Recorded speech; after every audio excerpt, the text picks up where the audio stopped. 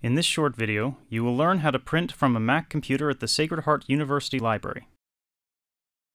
To print, press the Command+P key or select the printer icon at the top left of the screen.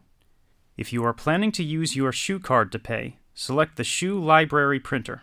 It is 6 cents per page for black and white and 33 cents per page for color. This printer defaults to black and white. In order to print in color, click the drop-down menu under Presets and select Color from the menu. If you want to pay in cash, choose the Library Cash Printer, which is 10 cents per page for black and white printing only. After you've finished selecting your print options, click the Print button. For the SHU Library Printer, you will be asked to enter your SHU username and password. Enter the information and click OK. If you are using your SHU card, your print job will be sent to the Canon copier located at the end of the library service counter across from the library cafe. Swipe your SHU card in the card reader with the metal strip facing down. Select the print jobs from the copier's screen, and then select Print. Finally, click End Session when you are finished.